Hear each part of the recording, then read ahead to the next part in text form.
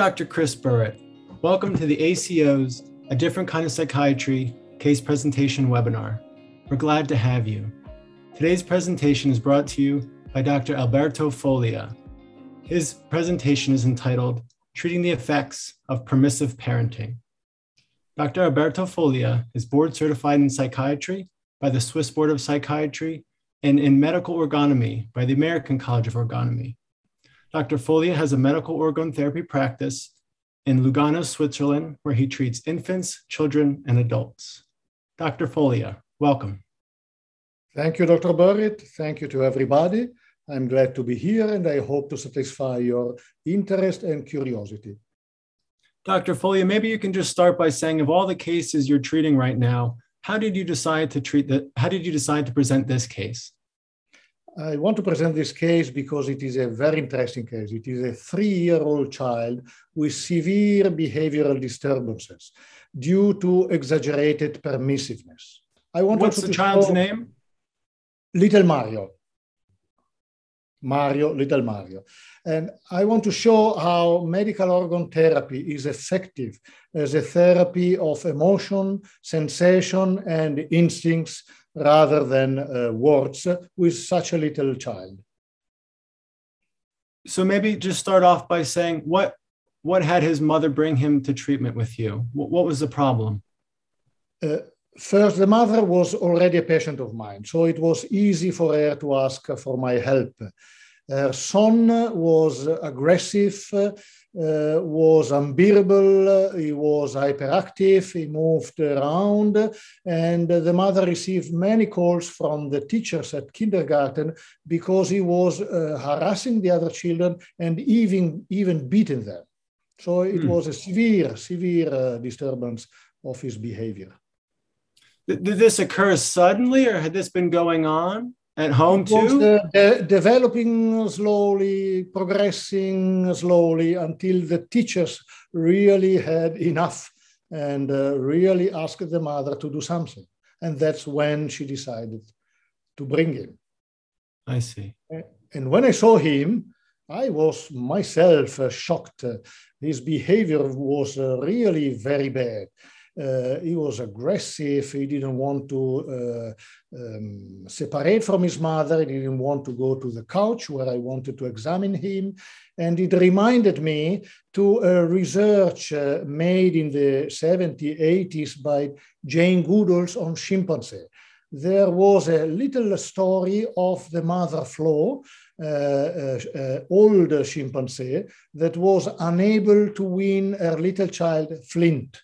Winning for chimpanzee means taking them off their shoulders. Flint didn't want. The mother tried to bring him down, but she was weak because of old age. And he made a huge temper. And I want to show you this video, and you will hear the voice of Jane Goodall herself.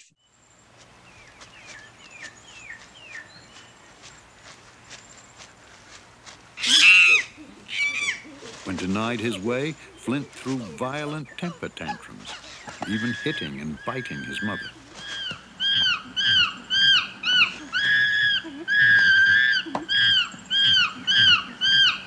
Perhaps because she was too old to cope, Flo often gave in and let Flint have his way. Later, this would have grave consequences. She looked afraid of him. She's weak. You see two equivalents between the chimpanzee and my humans. The child behaves in the same way little Mario did on the couch, the same temper as Flint. Even worse, in one occasion, he made like he had a gun and pointed to the face of her mother, something I've never seen in a child like that, so small like that. And the equivalent of the mother, my patient mother, was also weak, not because of the age, but because of her neurosis. And she was also scared of her son. She was unable to limit him. Can you describe how therapy began then with little Mario? Yeah. I use organ therapy, use the couch as a tool, like the stethoscope. I use the couch. With little children, this tool is very important. Very little children, you ask the mother to put them on the couch, and they show you a central feeling which is very touching and very moving, and it is trust. They trust you and they are curious at you. They touch you, they look at you. I tell you, it's very moving. Disturbed children don't do that. Disturbed children don't want to go to the couch, fight against it, yell against it. And little Mario made his temper as soon as his mother wanted to put him on the couch. Mm-hmm. What does Mario look like, if you could describe him a little bit? He's a little tough, kind of boy. But once he came into my office, he began to yell and cry. You could see he was half terrified and half aggressive.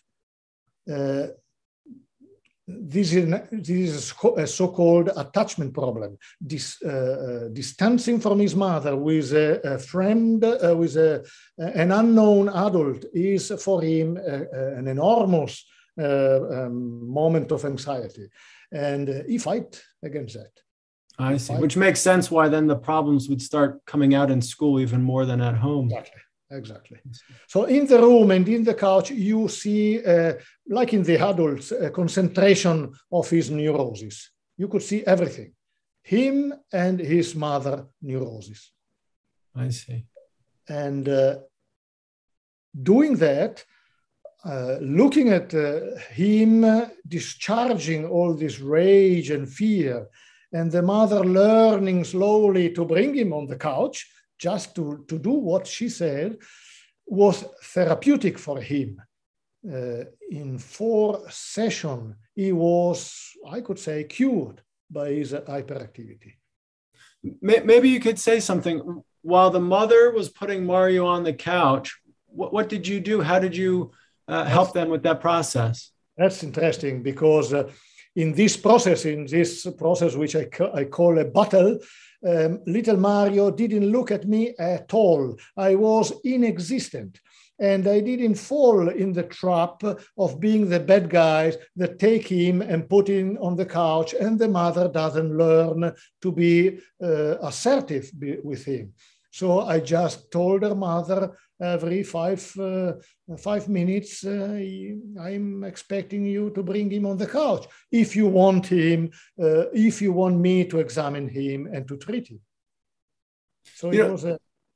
Dr. Foglia, that's interesting that you say that. It wasn't that this is what has to be done, but this is how I do things. And if this is something that's important to you, this is what we do. Exactly. And the mother learned with me to do some things she will do at home. She has to be assertive with him, even if I'm not absent. The father had the same problem. He wanted to help his wife and intervened, and he was a bad guy. And that was not good. It brought to nothing. So dad was coming to the rescue. Exactly. To the rescue that was not productive for the education of little Mario. It was the opposite, because he called his mother. The mother was not able to be assertive, so only the father was assertive, and this was not good. The mother had to learn to change her behavior with her son. So if I'm hearing you correctly, so for these first 4 sessions, you were sitting there almost not existing in the process, except when mother looks over to you saying, "What do I do?" And you say, "I'm expecting you to." And sometimes telling to little Mario, I want you to lie down. And he didn't look at me. I was nothing. So you were observing and a fly on the wall as mother and child work things out between the two of them. Exactly. And every session, little Mario went home and he made an improvement. He was better and better after every session. At the 4th session, he began with his temper like usual. And at the end, he accepted to look at me and to do what I wanted him to do. And at that moment, he became my patient. That's wonderful to hear. So it was, you were working with Mother for those first 4 appointments and sessions, and then Mario said, okay, here I am. Exactly. And at the 5th session, Mario stayed in the therapy room with me alone without his mother. Wow. And from then on, he began therapy like other children with less severe disturbances. And did the mother hear from school about how things were during that period of time? Oh, yes. She had a feedback from school that Mario was much better than before. Yes. Hmm. Wow. And so you're saying he was very hyperactive, and that hyperactivity was basically given up after those 4 sessions. Exactly. And this is very interesting about the discussion about the famous, now very famous syndrome, ADHD, attention deficit and hyperactivity disorder. This is a modern psychiatry diagnosis. We don't agree about that. For us, ADHD is a symptom. It is not a diagnosis. You can have, like little Mario, a severe ADHD, but the real character diagnosis is not that severe. Impulsivity is not his primary symptom. So that's why he was cured in only 4 sessions. There are other children where impulsivity is the primary impulse, sick impulse. And then you will need much more than 4 sessions to do something. The hyperactivity didn't run as deep. Exactly. I see. This was a behavioral educational problem. Other children is a deeper problem. This was exactly like Flo and Flint. It was an attachment problem. Yeah. And so was the mother still in therapy as her son was also coming to therapy? Yes, and that was decisive. Without that, I don't think we could have that success. Could you describe that process a little bit, how your therapy with her changed or was modified as you were beginning to work with her son? I don't think that, unfortunately, I cannot show you the video. I don't have the permission to show you the video. But I don't think that a mother who is not in therapy could stand to see her son making that temper in a medical office. She would think that he is upset by me, that he is upset by the therapy, and that this is not the problem of the son. So I don't think it would be possible for a mother without therapy to understand what is going on. I want to make sure I understand that correctly. You're saying that if he were to have that tantrum and she didn't have her own experience with therapy, she would see that as just coming from that process of being with you in the therapy office, not being something central to their relationship? Yes, most probably yes, unfortunately.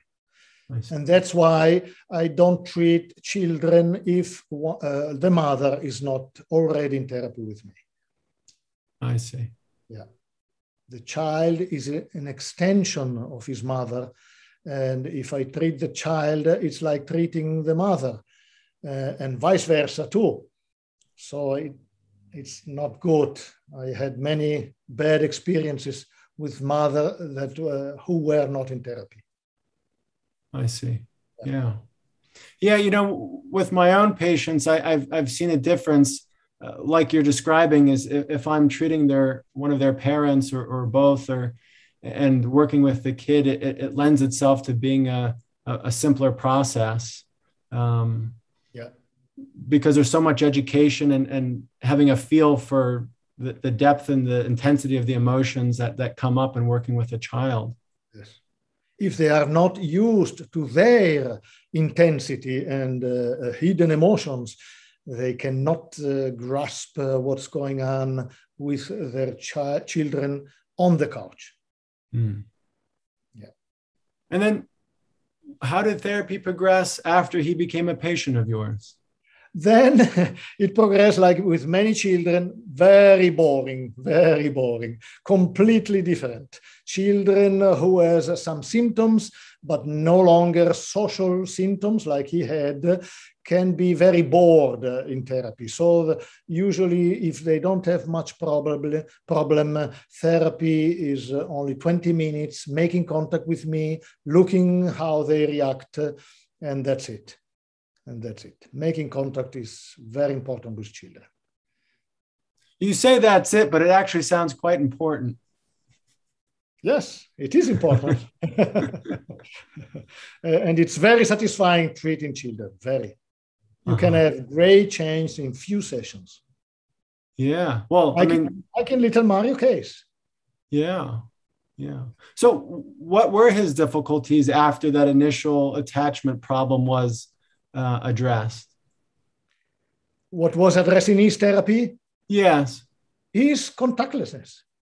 That was boring because he was contactless. That is, he didn't feel and he was not in contact with his deeper feelings.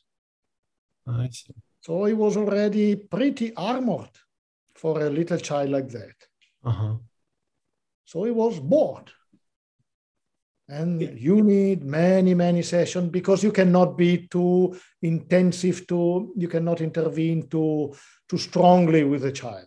You have to be. You're saying you don't push them. You don't push them to have contact, to make contact. Yes. I see. So his subjective experience of his lack of contact was a feeling of boredom. Is that accurate? Exactly. I see. And this is much easier to approach with older children, this boredom. When they are 11, 12, so they lie down, they got bored, but they learn slowly to feel this boredom as the superficial layer of many symptoms that are completely hidden. And this is usually a wonderful experience. To see slowly, session by session, these feelings comes up. I always say boredom is like the crust of the volcano. If you sit on it, you accept the boredom, sooner or later you will feel the heat coming up. I love that. Yeah, that's boredom. Yeah. So the challenge that makes me think of is just helping teenagers or young children to even get to the point where they're feeling bored because there's so many distractions these days. They can't even get to that crust that you're describing. Yes. Unfortunately, yes. We live in a very overexpanded, overexcited society. And this is a big problem. Yeah. I see. Like we live in a permissive society. Little Mario was the product of exaggerated permissiveness, which is part of this overexcitation. Everything is good. You may do whatever you want, etc., etc. And there's a question from the audience. Yep. What is the role of the father in therapy? Should he be in treatment too? How do you address that? That's a good question. I think the mother, because of her biological function, is more important. The father is, like you see in animals, he protects the couple. He's around them and he protects the couple so that they can develop harmoniously. So if only the father in therapy is not that good as only the mother. If he wants to do therapy, then it's wonderful. Then you have two parents that know what's going on. In Mario's case? In Mario's case, the poor father was like me. He was nothing. He was not even looked at. And if he wanted to do something, it was worse. Because mother and son were so involved in their symbiosis that everybody else was not important. So the father could do only wrong.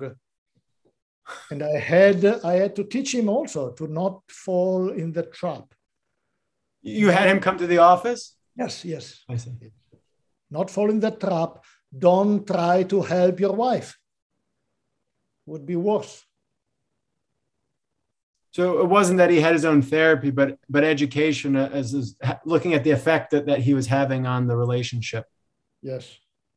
Hmm. So it was half and half, a medical organ therapy for little Mario and social organ intervention, social organ therapy for mother and also the father. I see. And you're touching on the biological role of fathers, and I know that has to be identified. It's not something you label, but it makes sense what you're saying, that like the father protects the mother-child relationship from external forces that may interfere. So he has more social function compared to the mother. Yeah. Who has a more psychic, biological function. Another question from the audience member is, could you say something about the mother's difficulty? How did that contribute to her role in Mario? This is a sad part of the story. Her permissiveness comes from severe abuses she had as a child.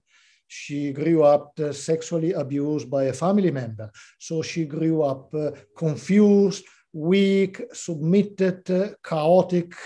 She came to me in a really bad shape. She was much better when she got pregnant after several years of therapy, but unfortunately not enough to be able to see when her child became also abusive.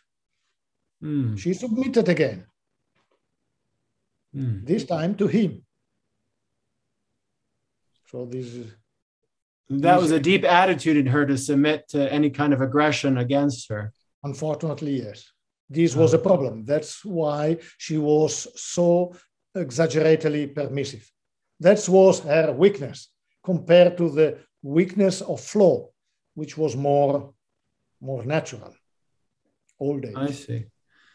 So you're touching on the psychological versus biological. You know, we're looking at animals interacting, and there's the same phenomena as you're experiencing with human interaction. How do you see that? I see that, thanks to medical organ therapy, that today we give too much importance to the cognitive, to the consciousness, to the psychological. But neurosis, already shown by Freud and more so by Reich, are rooted in the biology of human being, in the instinct, in the emotions, in the sensation, in the autonomous nervous system rather than in the brain. And you can see that in chimpanzees, which are not that developed centrally and show exactly the same disturbances in this case as human. I see. Yeah. Another question that came in was, do you see any other factors contributing to Mario's armoring and difficulty aside from his mother? Was there any other factors that were involved? I think that a factor in little Mario is also his nature. This is his healthy side.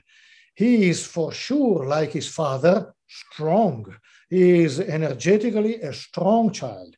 I think that if he would have been less strong, his mother would have had less problem with him.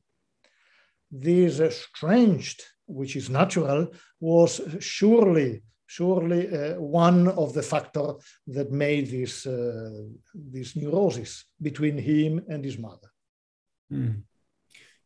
So you're talking about the mismatch of the nature of Mario and how that that related with his mother and her nature and her character combination. And I like that you highlight that, because sometimes that can just be a spontaneous process that two natures, clash.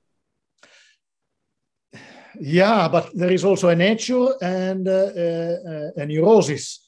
Yeah. I see many high energetic children I want to say something before. I see the child rearing like a brook that comes from the mountains and grows up and become a strong river and goes to the ocean. For us, it's the same, becoming from a small little thing to a strong, independent individual, going into happiness in love, work, and knowledge. This is the ocean. But you have a nature, a different nature. You have strong brooks and small brooks, weak brooks, and high energetic brooks. And high energetic brooks are more in danger than weak brooks. A slight neurosis of the parents, a slight intervention from the society can change a lot. Trauma in very early childhood and high energy can be a very dangerous connection. Very dangerous. Dr. Foglia, that makes me think of, aside from my private practice, I've worked in corrections and jails and prisons. And there you can get a sense of just this wonderful high energy, this nature, and it could be aggressive, it could be reaching out, trying to make connections. And when that gets thwarted, it becomes horrible, you know? Yes. Yeah. And you go in you say nursery in America where all the children are, little born children are, you can see the difference between the different children. There are the low that sleep all the time, and there are the big, very strong little children. If something happened to them, then you have big problems. And it's very, very easy to disturb that trustfulness that you see in little children. This is a real danger. This trustfulness makes them very, very easy to be disturbed. Maybe you could say more about that. You're saying when you see a young child who's lively and healthy, there's just this natural, spontaneous connection you have with them, and there's this trust. How does that become disturbed so early? Any disturbance of contact disturbs the capacity of contact of the little child. So a mother who is contactless, completely contactless, say with her invasivity, you say in English, tendency to invade others. To insert themselves into other people's lives. Intervene and be aggressive and pushy without knowing. She takes her child like that. I love you. And for the little child, this is not love. This is an aggression. This is enough to ruin the capacity of contact of the little child. But even a smoother, lighter intervention can disturb the contact. It is a very, very fine equilibrium. So it's very easy to neurotize a child. Very easy. Yeah. Unfortunately. Yeah. There's a question from one of the audience members going back to the father. Did he get that easily? Your suggestion to you can only cause harm, to just stay out of it? Did that just come naturally? He said, okay, or was there trouble? He was happy because finally he understood all his problems with his wife and his son. I try to help my wife, and every time it's worse than if I did nothing. But I tried every day, and it was a mess. So when I explained it to him that it was for no help, because the problem was a mother, so he was happy, he was released. And it sounded like you confirmed with him something he already felt, but didn't know what to do with it. Yeah, exactly. So he pulled back and he was happy. Maybe we're talking about permissiveness a lot, and this just came in my mind. How do you help a parent know if they're being permissive? How do you help them see a behavior as permissive or not? I think there's a lot more confusion in parenting than ever before. It used to be much more clear, this is how things were. It was clear because it was authoritarian. Now it is no longer clear because it is permissive, but in reality, it is a dichotomy, when to be authoritarian and when to be permissive. We went from a poison of the past, authoritarianism, to today's poison, permissiveness. You cannot understand this problem without the fundamental distinction Reich did between primary and secondary impulses. If you see this difference, primary impulses are healthy from the core, they are clean, they are open, you feel them as something wonderful in little children and also in animals, and secondary, hypocrite, uneasy, disturbing, fake. A good example of a secondary emotion is whining instead of crying. Whining is not crying, is not clear, is not direct, it's indirect. So when you make this distinction, and you make this distinction with the guts, you don't make it with the mind, then it's easy. In the past, people were authoritarian against every impulse. Everything was smashed down. Today, we are permissive with everything. And this is not right. You got to be permissive with primary healthy emotions. You got to be authoritarian with secondary destructive emotion. The mother of little Mario learned to be authoritarian with the destructive impulses of her son. But that doesn't mean that she will be authoritarian against his primary emotions, which are still there. Mm. Yes. Yeah, there's another question about how do you distinguish and how do you figure out what's permissive. But what I'm hearing from the audience is there's great difficulty in having a sense for that. It's not easy. It's not easy. I cannot give you a recipe to that. But just knowing that there is this fundamental distinction, you will learn in years. You cannot learn today how to distinguish between a primary and a secondary emotion. You need a practice on that. Looking, observing children, youngsters, even adults. We, as ergonomists, we are used to see that in our patients, and we are used to perceive the difference.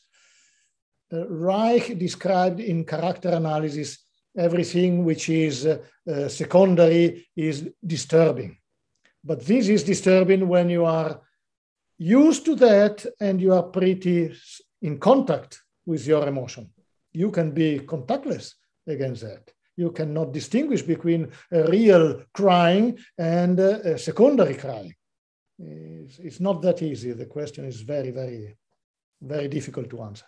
Yeah, and the parent can be out of it or out of contact and just know that there's some emotion being displayed and they're having difficulty in figuring that out. But I like what you said, which is that it takes time and you can't just read a book about it and this is what you stop, this is what you allow to come forward. And what I'd add, having a 2.5 and a 3.5-year-old, is it also changes. As soon as you think you know what to do to help raise a child, it changes, a week later, a month later. Yes. And I think that's important to keep in mind too, is that it's life, it's always moving. So in my metaphor of the brook that becomes a river, I say it is exactly early when it is still a brook that it tends to divert every 5 minutes. You solve a problem and the day after you have another, completely new. I had a girl who came to therapy because she began to be obsessive and clean her hands in an exaggerated way. In one session, she got out her rage and this disappeared completely. 3 days after that, she began to have another problem. She began to whine, and then you had to begin with the whining. So they tend always to divert the path to the ocean, unfortunately. Unfortunately. Yes, and so you have to be aware and observing of what's going on, and especially, it's not just children who are more distracted than ever. It's parents too, and so the more distracted they are, the less they can be aware of what's happening and have the time to observe. But this tells you how the role of parents, school, society is important in helping little brooks to go to the oceans. It's not easy. They don't go alone. In the 60s, 70s, in the revolutionary years, we all thought that just letting a child grow up like an animal, it would be fine. It is not like that. It's very difficult for them to follow the path to the ocean. So the role of parents is decisive. But that was the beginning you're saying of that permissiveness of saying we're too repressive, we're too restrictive. We just have to stand back and let things develop as if that was all that it took for raising a child. And we went from a disease to another disease. Mm. Yeah. Yeah. I like the way you described it. That's beautiful. Yeah. So, Dr. Foglia, maybe you could just underscore what was it that allowed you to help Mario so well and so rapidly? First, medical organ therapy. It is a therapy about emotions, sensation, and instincts. You cannot approach a 3-year child with words. If you use words, you can educate her mother, that's it. But it was not enough to educate her mother. Little Mario needed to discharge his temper in treatment room and not at home. This was therapeutic for him, as it was therapeutic for the mother to learn to be authoritarian against his secondary emotion. But medical organ therapy and this instinctual approach was decisive. Mm. Well said. And I'm curious, do you know how Mario's doing now? How old is he? He's no longer my patient. He's now, I think, 12. I know from people who knows him that he's doing well, that he never was hyperactive again. He was well until now. So that's great to hear. Yes. And it's interesting with children. It happens often that I don't see them in the boredom phase. So they don't want to come anymore. Many of them don't come. And then they are, say, 14, 15-year-old, and they have a problem. And they ask a parent, why do you don't bring me to Dr. Foglia that I want to discuss with him that and that problems. That happens. And it's very, very interesting. Huh. So basically, if I'm hearing you correctly, you leave the door open. If something comes up, yes, they can return. They can. I like that too, because you're not telling them what they need or what they should do, but allowing them to come to you if they need it. Yes. I think even that is allowing them to figure things out and giving them the independence to deal with their own problems, Yes, and they remember what they did. For example, they can get rage out in therapy, and they come to an age where emotion comes up very, very strong. They need to cry, they need to rage out. And so they remember what they did with me as little children, and now they want to do it again. Dr. Foglia, I need to discharge my rage. Yeah. A question came in from the audience, about just would traditional psychiatrists prescribe Ritalin or some other drug to fix Mario's problems? Yes. That's in Switzerland, is it the same as America where that's common? Yes, it's common. It's more common than in the past because of permissive education. And the problem is also modern psychiatry that doesn't make distinction of diagnosis. It takes ADHD as a diagnosis, and they don't have much other than medication. And we are beginning in Switzerland to do like in America, to treat children with medication. The symptoms. Little Mario would have received Ritalin in any case. No doubts about that. Yeah. This is a sad story for psychiatry.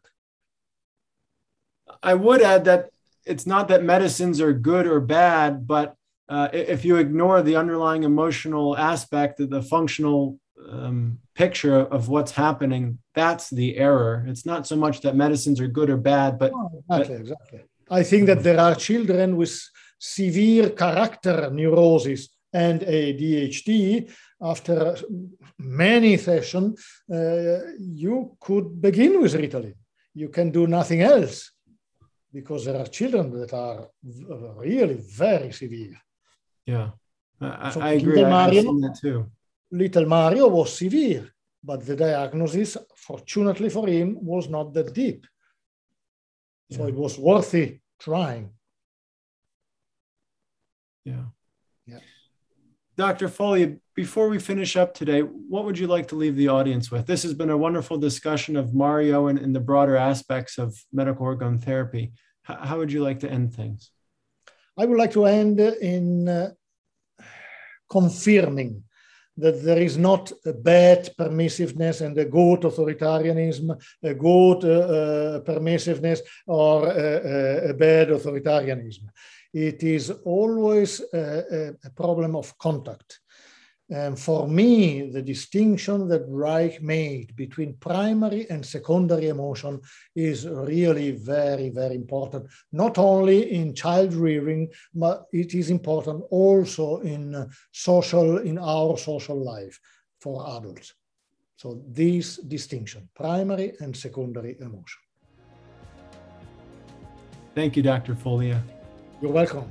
You're welcome. And to the audience, thank you for joining us today, and thank you for the great questions. I hope you'll join us for our next webinar.